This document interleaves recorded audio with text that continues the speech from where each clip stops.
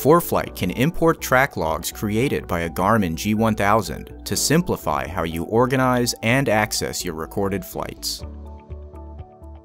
A suitably configured G1000 can save recorded track logs as CSV files on an SD card inserted into the top slot of the MFD. If you've already extracted these files onto your home computer or laptop, you can transfer them to ForeFlight via AirDrop, iTunes file transfer, or by sharing through email or other apps that you can access on your iOS device.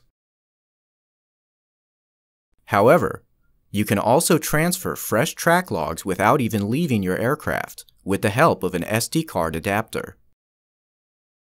Use an adapter that matches your device's data and charging port, either USB-C or Lightning cable, and make sure your device is running iOS 13 or later.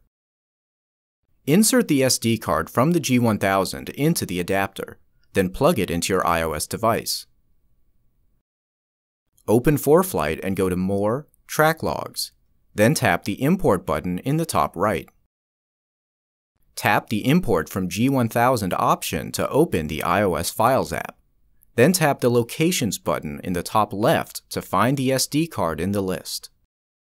Tap on it and tap the Data Log folder to see the individual track log files on the card.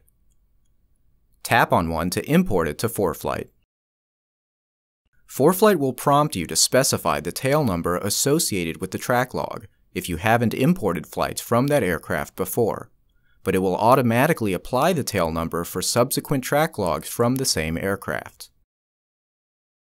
After providing the tail number, or skipping this step, the track log will appear in the list with a new icon to help you find it. The track log list shows which flights were recorded with the G1000, and you can easily see all of your imported track logs by searching G1000 at the top of the page. If ForeFlight can't successfully import a G1000 track log for any reason, it will generate a text file explaining the error, along with the original track log in a zip file. Tap Export Now to share the zip file via AirDrop or other apps.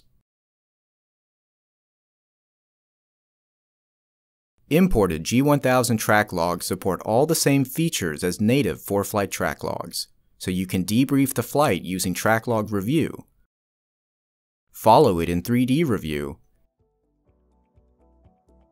and send it to your logbook for easy record keeping.